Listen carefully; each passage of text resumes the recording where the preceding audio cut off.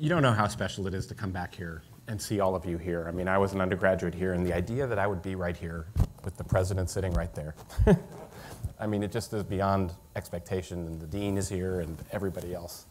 But what makes it incredibly special and part of what made it possible for me to be here this particular week is I also am here for Parents' Weekend because my daughter Hattie is a freshman this year at Stanford.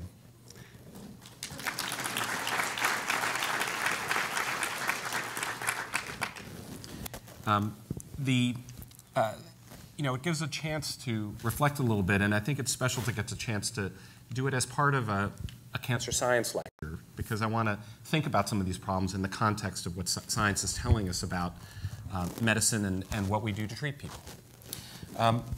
And part of the way I start the book is by pointing out that I learned about a lot of things in medical school, but oddly enough, mortality was not one of them. We were interested, I was drawn to medicine because of the desire to fix, to be able to especially go into a field like surgery where the idea is, I'm going to take you into an operating room and you're going to come out and you're going to be all better. And that chance to be able to say that to people is part of the power that I hoped to be able to have. And so the idea that we were going to contemplate and to have to learn about what to do to help people tending to problems that you couldn't fix, that just didn't seem like it was that interesting or what we were really there to do. And then I got into practice and found I had a large percentage of my patients who had problems I was not going to make better. Chronic illness, frailty, terminal illness. And I became a cancer surgeon. Cancer surgery, in particular, my area of cancer surgery, endocrine surgery, is a field where I get to cure most of the patients who come to me. They don't come to me if they're not in that curable state. And yet, even then, I still had many experiences along the way with having to have situations which I didn't feel terribly competent to handle. And so the focus and the interest in the, I'll fix this a little bit so it's not rubbing. The focus and the interest of trying to explore these questions were really, each of my writings for The New Yorker and books along the way have come out of a desire to just puzzle over the areas where I really felt confused, often incompetent, or I didn't have clarity about how to move forward. And my first book, Complications, came during training where I was interested in puzzles of how do we deal with the fact that I was only going to learn by making mistakes? And how do we deal with the imperfections of medicine? And how do we understand, even give permission for people to be imperfect? And how do we negotiate that? It was like this curriculum that was another part of medicine I didn't feel like I'd learned along the way. Well, this one came out of situations that I can probably best describe by just telling one of the stories that I tell in the book, because it brought the same issues that come up again and again. This, though, was not a patient of mine. It was a phone call that came from the husband of my daughter's piano teacher, not Hattie, but her younger sister's piano teacher. Her younger sister, Hunter, was just 13 at the time. And the husband of Peg Batchelder, who lived in a neighborhood not far from where we lived, was calling to say that Peg was in the hospital, maybe not unlike Alex, his family calling you, Gil. And I'd known a few things about Peg to know that it could be serious. She'd been diagnosed with cancer. She had a pelvic rhabdomyosarcoma that had been diagnosed after 2 years of kind of diagnostic odyssey where she had been complaining of hip pain, and it was quite a delayed diagnosis, so it was quite advanced when she was finally picked up. And at that point, she needed a radical hemipelvectomy, removal of 1/3 of the pelvis, reconstruction with metal, radiation treatments, then chemotherapy, and then months of complications because the hardware became infected and had to be removed and put back in. And she called it her year in hell. And here is, whoops, I thought, let's try that again. Maybe.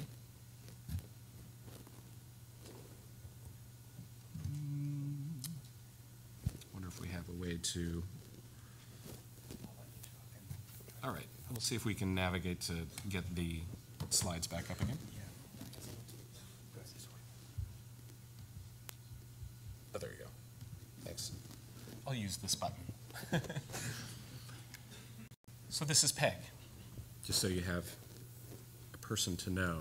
She was 62 when I got the call. She'd been back at teaching for about 3 years. She had managed to, she had to give up her teaching and then opened her roster again to having students and filled in no time.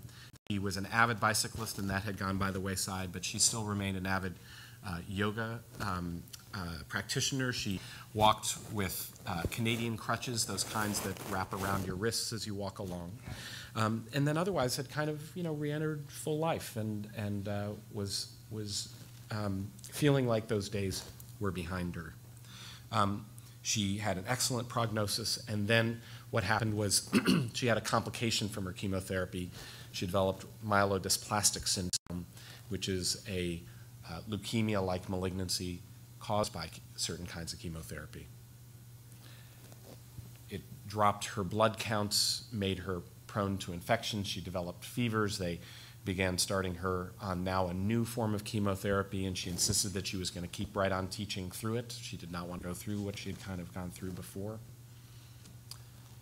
And then she continued to have some troubles, and in particular fevers that just wouldn't go away.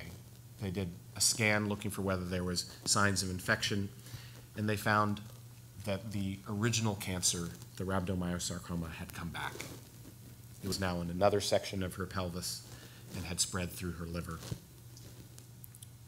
They started her on now treatment for that as well, but then began developing side effects from those problems. The cancer progressed.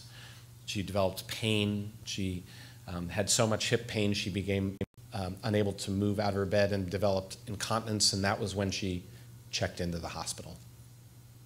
She'd been there a couple weeks now, and that was when I got the call. She was still having fevers. She was in pain. She was still having trouble with incontinence. And what she wanted to know was, what should she do? What should she do? I said, well, what do the doctors say they should do? And she said, well, not much. They were giving her transfusions to keep her blood counts up, pain medications, and steroids to combat the tumor fevers. There was a debate among the team about whether she should even be offered a bone marrow transplant and high-dose therapy as an experimental approach. And then another group who were saying, look, you should consider hospice, or as she put it, you should give up. And my puzzle was, I knew that those didn't feel like the options that were the only ones open to us. Do anything aggressive, experimental, no matter what, or just give up. But I didn't know how to navigate these conversations. I mean, I think this was, yet again, this kind of, you have these people come to you as family members, as friends, as patients, and if I could take someone to the operating room to do something, that I felt really competent about, but not this situation. And out of many of these conversations, and then the fact that I was beginning to have my father, who had developed a malignant astrocytoma in his brainstem and spinal cord, began becoming interested in understanding what could we do better. And it struck me over time as I began investigating these topics that we are at a very special moment in a way. 1950, the majority of Americans died in their home.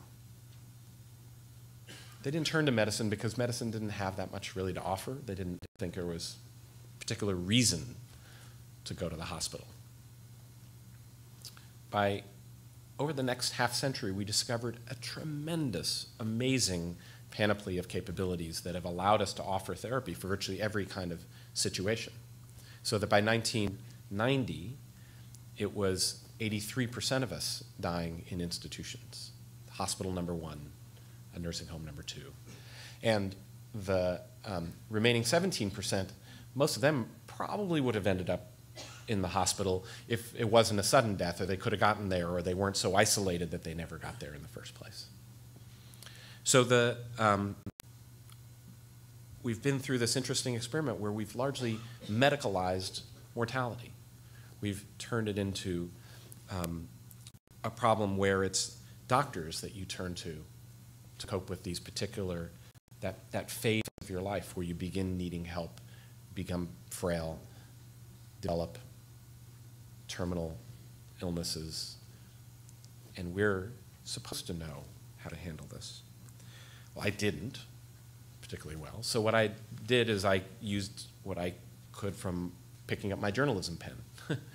And I could do what many doctors don't get to do, which is I could just go interview people. So I interviewed over 200, as it turned out. I didn't know I'd be ending up doing it, but it ended up 200 plus patients and family members about how they experienced aging and frailty and serious illness. And then also scores of experts, palliative care specialists, hospice nurses, nursing home aides, psychologists, reformers, contrarians, antagonists, to understand a little bit about where good answers could come from. What were the outliers doing? What were people who were doing really great doing? What were people who weren't doing so great doing? Could we understand what this might mean? And one of the things was I found a good answer was tied to an interesting set of work for me that originated here at Stanford with Laura Carstensen, who is a Stanford professor of psychology. And she did what for me was a landmark series of studies tracking and studying the emotional lives of people as they age. She did a beeper study where she took people ages 18 to 94 and tracked them over years of their lives. Every few years, checking back in on them. I think your study's been underway now a couple decades. And you probably use text messages now, but I'm sticking with the beeper story. And so, they'd page them out of the blue. Her team would page people in this study, tracking them over the course of time, and they would then just ask them, seemingly innocuous questions like, what do you feel like now? What emotions are you experiencing at this moment? And you would choose from, a range of options, and it would, include happiness and anger and sadness and all different kinds of things. She would also, tap into them to do trade-off studies, saying, okay, suddenly you have half an hour you could spend with anybody who you want. Would you, and give you an option, give you a deck of cards with options ranging from you get to spend time with your sister to you get to spend time with, a favorite actor in a movie that you love. And one of the things that emerged from these studies is that as people age, their desires change and their emotions change. The desires change from people being very focused on accomplishment, on getting, having, achieving, from building networks that allow them to have those achievements in the world, to later in life being focused instead of on building big networks of people that will be connections for you that might make a difference, to instead being interested in a smaller, tighter group of people who you're especially close to and developing deeper, more intimate relationships, that these are the people you want to make a difference for. Become less concerned with recognition and reward and more concerned with simply being and connecting with the people that matter to you. Emotions changed as well. For instance, people, she found at an older age, became capable of emotions like poignancy that you simply don't experience when you were younger. That is a bittersweet kind of feeling. You could experience positive and negative emotions at the same time. And very interestingly, people on the whole seemed happier. I mean, rates of depression and anxiety became, so these were people who were getting unhealthier as they got older, more disabled, but they were happier. Lower rates of depression, lower rates of anxiety. The 75-year-old was in a different place than the 45-year-old. The 45-year-old could not imagine it, that when they get to that 75-year-old person, that they would experience and see the world in this way. Somebody should let Zeke Emanuel know. But at 75, that group of people were doing better than the other folks. Unless, by the way, they're institutionalized. Unless they're institutionalized and their autonomy and freedom starts to be taken away. Well, one of the things that interested me was, why did it take so long? Why did it take so long to figure out this kind of wisdom? We call that wisdom. Why does that take time? And you can imagine what different theories could be, that it might take time and experience. You need practice in order to begin to look at the world that way. Or that another group of people thought that maybe it's structural changes in the brain and people doing PET MRIs to understand, maybe your brain needs to develop certain capacities in order to experience poignancy and things like that. But she showed it was wrong. And the reason all of that was wrong was partly because in her study, doing it here in Northern California, at a time that the AIDS epidemic happened, there was a group of people who were developing terminal illness in her population. The treatments were not fully developed at that time in the same way. And as she particularly paid attention to that population, found that this was a group of folks who were young, but developed the older profile. And then one of her colleagues that she collaborated with did studies in Hong Kong and found that during the SARS epidemic, or in another study that they did after 9/11, you could see entire populations shift to the older profile. Now, what do I mean? What I mean is that you could see people who suddenly shifted from, those time trade-off studies. They would ask people, who do you want to spend time with? And young people, did not want to spend time with their sister or with their mother. They want to spend time with the movie star. Or, they would love to go to a really loud, dark bar with pounding music at 2 a.m., all in the hope that, shouting to people, you might meet somebody you've never met before. And then, as you got older, you didn't care about that so much. But 9/11 happens, and people did not want to suddenly be at that bar at 2 a.m. They wanted to be near the people they were closest to. And the observation that she and others began coming to was that as life has its moment of fragility and uncertainty about your future, their desires shift radically and very quickly in ways that they don't anticipate that these things can happen. And I think what the lesson that came out of it for me was that this was a group of people who nonetheless felt whole, and like these were really meaningful experiences for them. And 3 months after 9/11, people were back to being, they were back to the bar, and they're like, I don't want to hang out with my mom, and, we're back to seeing a long future ahead of us. In fact, I think some of our data was showing that, if you think you have 20 years ahead of you, you basically act as if you're immortal. Like, it isn't anything that you're worrying about. Well, I think there were a couple lessons that came out of this. Number one was that well-being is possible even under very severe constraints. That here you were with, serious illness like HIV that was not proving treatable, or frailty at the extremes of age, and that you nonetheless could have real well-being. The well-being was more than just health and safety along the way.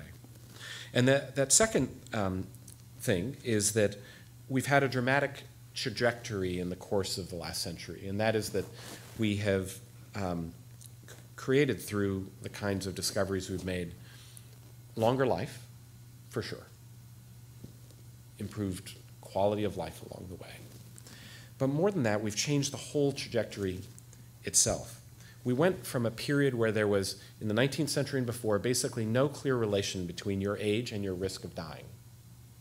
You could be 2 years old, you could be 20 years old, you could be 50 years old, and you had high risk that, a palpable risk that people understood in their lives that life may be short. And now we get to live so that you can get to age 70 without ever really fearing and feeling that in your day-to-day life. And that's an incredible gift, but it also led us to lose sight of the fact that well-being was possible outside of the context of necessarily being, perfectly healthy. And that has had significant consequences. In a life where fragility was ever present, when every day was a little bit of a 9/11 for you, it meant that there was awareness that there were priorities beyond health. A book that really kind of blew me away was by a psychologist when psychology was just coming into being. He was in William James's department at Harvard at the turn of the 19th century, and he wrote a book that ultimately was published in 1908. His name is Josiah Royce, and the book was The Philosophy of Loyalty. And what he was puzzling over is he wanted to know why being safe and healthy and well-fed and comfortable felt insufficient to people in their lives. And what he concluded was that there is an intrinsic human need to live for something beyond yourself. That there's more that you care about than just your own individual survival in the world.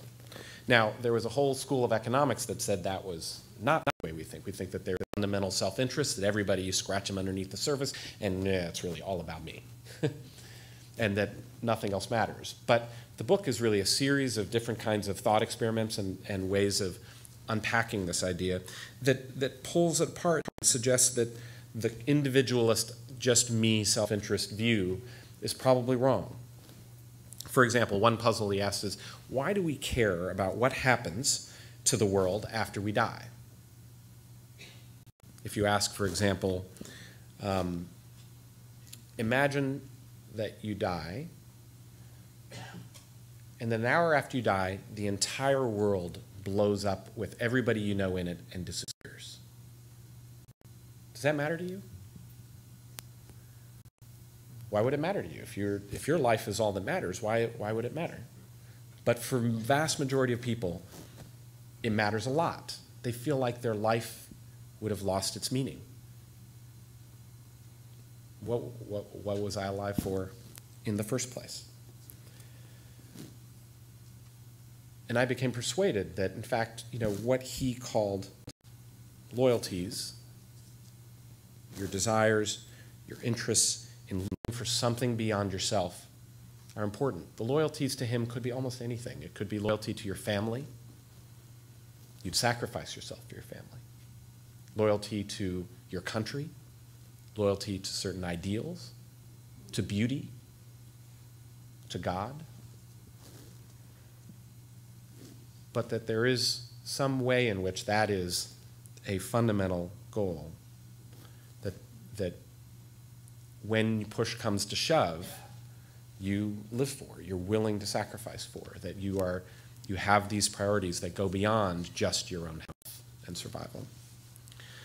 Well, today we get to live mostly as if we're immortal, and therefore, having lost sight of those ideas, I think we tend to see the good life as a life of health and independence. That is what we hold up as the ideal, our health and independence. And that doesn't fit very well with a world where we have a significant part of our lives spent aging and coping with the disabilities of being frail, sometimes not being able to take care of parts of your life, or dealing with serious illness. Now, people in medicine do not say, I want to flog people within every inch of their life all the way to the very end. We do not say that that is what our aim is, and that's certainly not what I believed I wanted to do as a surgeon, and yet I found myself in that same situation, offering solutions, delivering them, and then seeing that they weren't solutions at all seemed to make matters worse.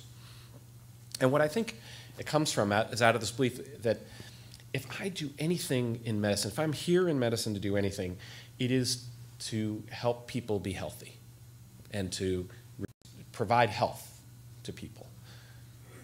maybe I'm not here to just improve survival, but at least I think that health is surely my number one priority, people's health. But what comes out of this is the idea that, in fact, people have priorities besides their health and living longer, that our ideas of well-being are bigger than that. And we've had a very narrow view of what being a human being is in medicine and failed to recognize that people have these priorities. Now, you get to have those priorities and live by them any way you want as long as you're independent. But but as people become dependent and as they lose some part of their health, I think we in medicine end up kind of lost. You know, we've built housing and elder care for people around a set of values that are really embedded in medical values. We want to keep you healthy and safe in your nursing home or in your assisted living facility. But the result is we now have old age homes where you can't have alcohol, can't have a drink. You know, that's a choice you get to make in your own home, but not in these places. Or, you know, I visited some of these places and you'd see an 85-year-old with Alzheimer's disease hoarding cookies and hiding them because they have a medically prescribed order that they can only eat pureed food.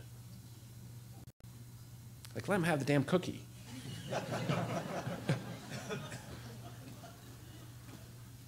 You know, see these pioneers building new nursing homes where it's built not around the nursing station, but around a kitchen. And in the kitchen, there's a refrigerator. And you can go to the refrigerator and get out what you want. I mean, that is so radical. Like, there are knockdown, drag-out fights with the regulators around whether that should be permissible or not, because a diabetic might go into that refrigerator and pull out a soda. And that's just the smallest level. You know, do you stay connected with your friends? Do you get to go to the church you want? You know, are we going to help with transportation? You can go to a movie on Thursday night if you feel like it. And many of these pioneering places I visited are for low-income settings because it doesn't necessarily cost more. In fact, many of the trade-offs we're describing are ones that are really much more about the culture of what we're trying to do, because as one of the nursing home people told me, you know, we sell to the kids. The kids make most of the decisions. And the kids want safety above all. Safety is what we want for those we love. Autonomy is what we want for ourselves. You see the same dynamic play out, that invisibility of the priorities besides survival in the hospital. And I could see it with Peg. And what I'd learned by the time that phone call came in was that we all have no imagination that for someone with cancer in her situation that had advanced, that was no longer responding to the treatments, conventional treatments that we had available, we had no imagination that a life worth living might be possible for her.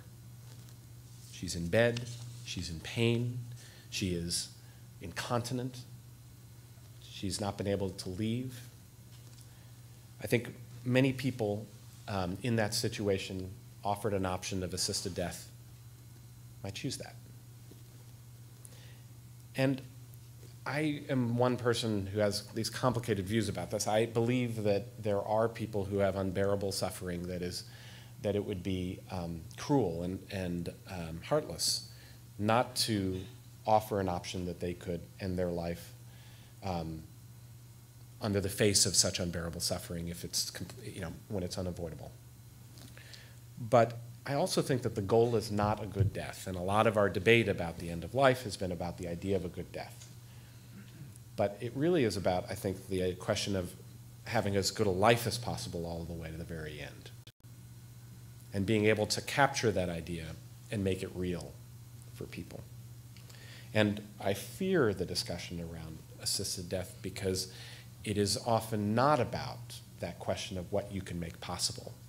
It often, I think, comes out of a failure to imagine that for someone like Peg lying in bed, that a good life could be possible in the remaining time that she has. Now, one of the things I did is I asked experts some of whom were really good at handling the situations, I would ask them about what they came to understand. I think the key lesson was that people have priorities besides just living longer. And those are their loyalties, what is important to them in their life, what they're willing to even sacrifice their life for. And that the key, this set of research has been done, it's a very technical procedure, but in order to learn what people's priorities are, you have to ask them. And we don't ask. We ask less than a third of the time before people die what their priorities are as their health fades or they come to the face short in time. And I began asking people, what should be my checklist for, if I'm going to do something differently in my life, what should that be next week? And on the checklist they said, number one, you should stop talking so much. The key was to elicit what people's priorities are. And I thought my job was tell people the facts. Here are the pros, here are the cons of here are your options, option A, option B, option C. Here are the pros, the cons, the risks, the benefits. Here's your prognosis and your risk situation. And, so now what do you want to do? One palliative care doctor said, I'm an explainaholic. When what I needed to do was ask questions so that I'm talking less than 50% of the time. And I went into my clinic visits after that conversation. I was like, holy cow, they're right. I'm talking 90% of the time in my office visit. And that meant I needed the words to understand what do I ask that helps people process their prognosis, process what they're going through. And they help me understand. You ask questions like, what's your understanding of where you are with your condition at this time? What are your goals and priorities if your health worsens? What are your fears and worries for the future? What outcomes are unacceptable to you? Does your family know the answer to these questions? So I'm on the phone with Peg. She's put it on a speakerphone in her hospital room. And I asked those questions. So I ask, what's your understanding of where you are with your cancer? She said flat out, I'm going to die. And she was angry. She sounded pissed. She's like, there's nothing more that they can do. Her husband later said that was the first time he'd heard her articulate that. And she put it in words. I asked her the next question, what are your goals then? And she said, I don't know. I don't have any that I see are possible. The palliative care doctors, they didn't tell me what to do about this situation. So I just kept on with the questions. I said, well, then what are your fears for the future? Fears and worries. And then she gave me a litany. She said that she feared facing more pain. She feared suffering the humiliation of losing more of her bodily control. She feared dying in the hospital. She'd been there for days already, just getting worse and worse. Now, on my travels and in my interviews, I had spent a few days with a hospice team, in particular a hospice nurse named Sarah Creed, who showed me around. And as I was watching what she did, I was really sort of struck by the fact that she didn't do any, my image of hospice was it was a black hooded nurse with an IV drip of morphine. Like that didn't seem to be what she was doing. And I thought maybe they just let nature take its course and kind of make you comfortable. That's what we always say, we can keep you comfortable. That's what they said to Peg. Do you want the therapy or do you want to be kept comfortable? And that didn't sound like a good plan. And that wasn't what Sarah Creed was doing at all. She was like treating people and doing stuff, helping with breathing and lining up oxygen and doing all these things. I'm like, what are you doing? And she said, you got to understand, in medicine, your goal, Dr. Guy, your goal is to sacrifice people's time and quality of life now for the sake of possible time later. But at a certain point, that's not such a good trade-off. It's not working out. And then she comes in, and her goal is to use medical capability to give you the best possible day today, regardless of what it means for the future. Now, ironically, out of the research studies that have been done, that does not lead people to die sooner. There have been a number of hospice studies now that have shown that people in these circumstances end up living longer, whether it's congestive heart failure, pancreatic cancer, breast cancer. It's either equal time or longer. And then the best done study out of the Mass General was with stage 4 lung cancer patients who were enrolled in a trial, just like a drug trial, only in the trial, instead of a treatment and a control treatment, the treatment in this case was the controls got usual oncology care and the treatment arm got the usual oncology care, plus they had early palliative care conversations, early palliative care visits to talk about the needs and goals and concerns that you might have as your health worsens. And the group who got those early palliative care consultations around these kinds of discussions ended up being less likely to choose a third or fourth line chemotherapy. They stopped chemotherapy earlier. They had 30% less oncology costs. They spent fewer days in the hospital, less likely to die in the hospital or the ICU. They started hospice sooner. They had less suffering at the end of life. And here was the kicker. They lived 25% longer.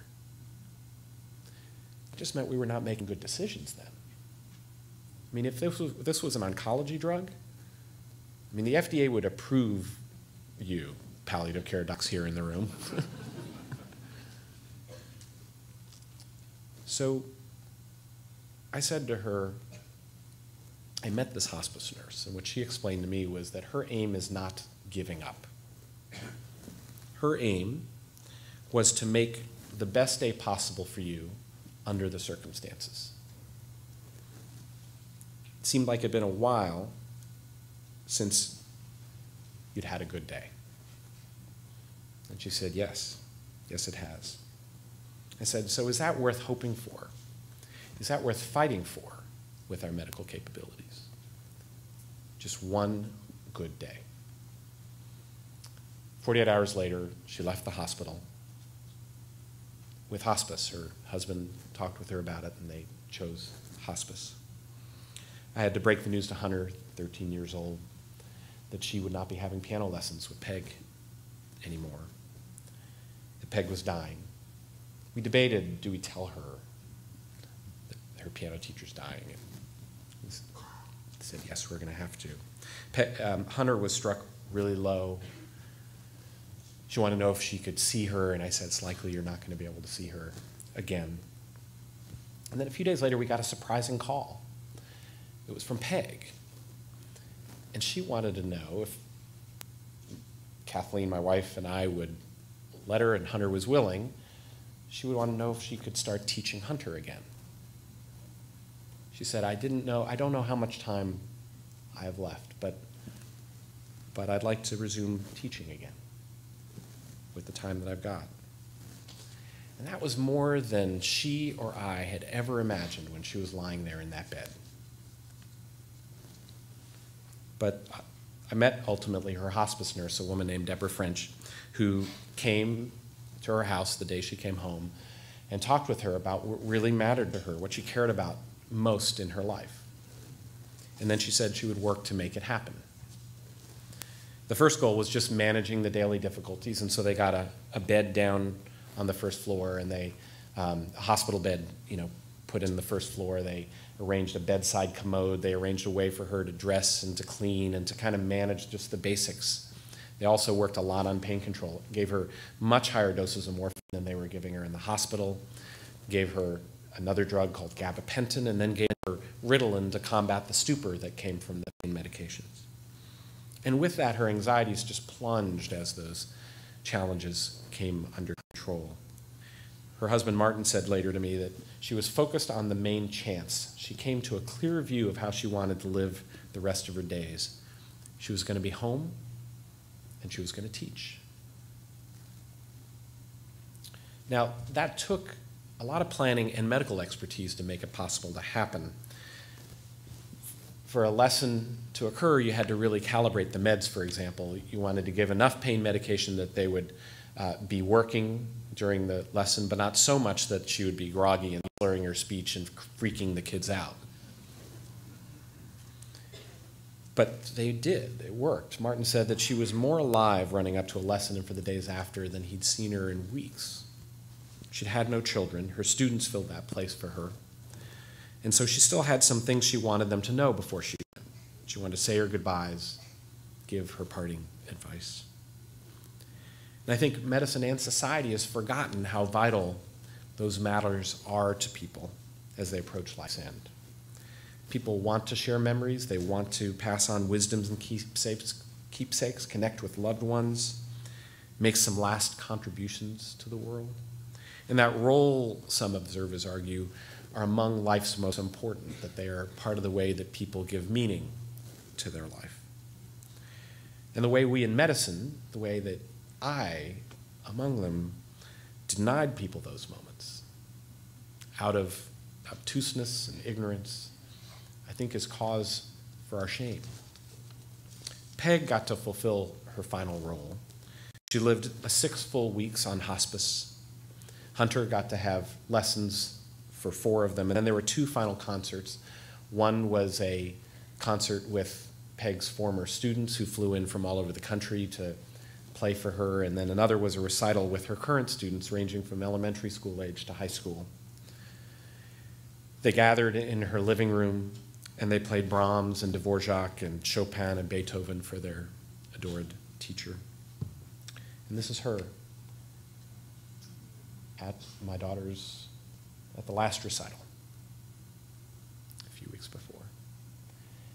And after the last person had played, Peg then went off to another side of the room and asked each child to come up individually to see her. And she had a few words individually for them and a gift that she wanted to give them. And she gave Hunter a book of music that she had picked out for her that she wanted her to learn and master. And then she put her arm around her shoulder and gave her one more gift. "You're special," she whispered. And it was something she never wanted those kids to forget. We've had a 50-year experiment with medicalizing mortality, of treating it as just another problem that we would treat, that we would solve. And that's failed. But it doesn't have to. It doesn't mean losing all of our capabilities. It means asking what we're fighting for along the way. And once you realize we're not asking people about their priorities, you realize it's not just about the end of life. It extends all the way to that moment when we start needing help along the way. Now, there's a untold story in the book that I want to append here, a story that's not told in the book, which is, okay, so what do we do about this? And for a medical center, thinking long and hard about how we make these things work, I just want to add a few words about how we think about scaling up the lessons that we're seeing here. I'm not an expert in palliative care. I'm not an expert in any of these notions. I was simply a person who wanted to do better at what I was doing in my practice and learn how to use these capabilities. And the book is in many ways my trial and error description along the way of using what I learned, and sometimes it backfired and sometimes it didn't, but it made a huge difference in the care of my father as he progressed with his brain tumor, ultimately to quadriplegia, and then finally dying. But dying at home and doing many of the things that he cared about most. But along the side, I run a research center, which Gil mentioned as the other part of my life. And it's running a research center that's focused on how we scale solutions that drive better care at critical moments in people's lives everywhere. You know, my partner in crime across coasts is Artie Milstein here at Stanford, who is doing very, very similar work where, you know, better health means higher quality, lower cost, and genuinely better outcomes along the way. And we've recruited a team with, I think, world caliber expertise in data and software engineering and large-scale program management, and really working on the science of scaling up healthcare improvement in big experiments involving big populations. And it's ranged from our work with the surgery checklist, which I wrote about in my previous book, to reduce mortality in surgery, and has extended to childbirth trials that we now have underway. And we've gradually happened into thinking about critical moments in people's lives as how you enter the world: childbirth, high risk, high failure, high cost; surgery, half of hospital spending is around invasive procedures, and it's high risk, high failure again; and then how you leave this world with the end of life, with the latest group that we have added in along the way, now about 2.5, 3 years ago. Our approach has been to try to teach at the Dana-Farber in a trial what we've now called our conversation guide, 7 questions that I mentioned to you earlier, from what is, asking doctors to try to learn how to have these conversations, not in terms of just explaining the facts, but eliciting the answers to these kinds of questions, like, what are your biggest fears and worries about the future with their health?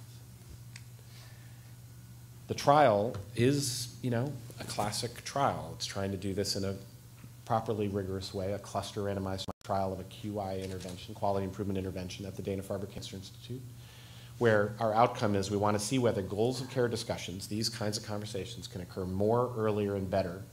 And better means that the seriously ill patients receive less unwanted care as they near the end of life, and are at more peace with their circumstances as they come to the end.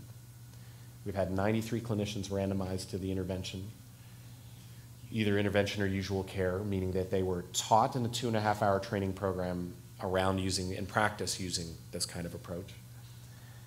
We had worked with them to identify their patients in the last year of life, and with triggers like asking them, would you be surprised if this person were to die in the next year? And if you wouldn't be surprised, are you having this conversation? And when they tell us that they wouldn't be surprised, we also notify that the patients, we send a mailing to the patient that your doctor may have this conversation with you, and send the questions that they may ask them. What I can tell you is that the early data is in. We're about a year into the trial. We have another year, a little over a year to go. We have 400 patients enrolled. About 140 have died so far. And what we've seen is the conversations are feasible. They are happening and rolling out. They don't appear to be harmful. We've been very aware that we could be charged with a death panel. And one thing that we're seeing, we've been tracking anxiety and depression levels in the patients in the intervention arm versus the control arm, and we're seeing no increase in depression, and not only no increase in anxiety, but people in palliative care will tell you, to no surprise, anxiety levels fall significantly in the folks who have the clinicians trained in these capabilities. We're seeing about double the likelihood that the clinicians in the trained group are having these conversations, and they're happening earlier. But that's, I warn you, preliminary data. That primary data will still be another year to come. But we're tackling this question of saying, how do you scale up this work? And the answer can't be that everybody has a geriatrician and a palliative care doctor in their life. There aren't enough to go around. And so it has to be how every one of us, cancer clinicians like myself and many of you who are here, also in other fields, primary care, cardiology, nephrology, that we add these capabilities to our armamentarium and that we become effective. And part of it is by saying that we will invest a team of folks, and that's basically what we did in this trial.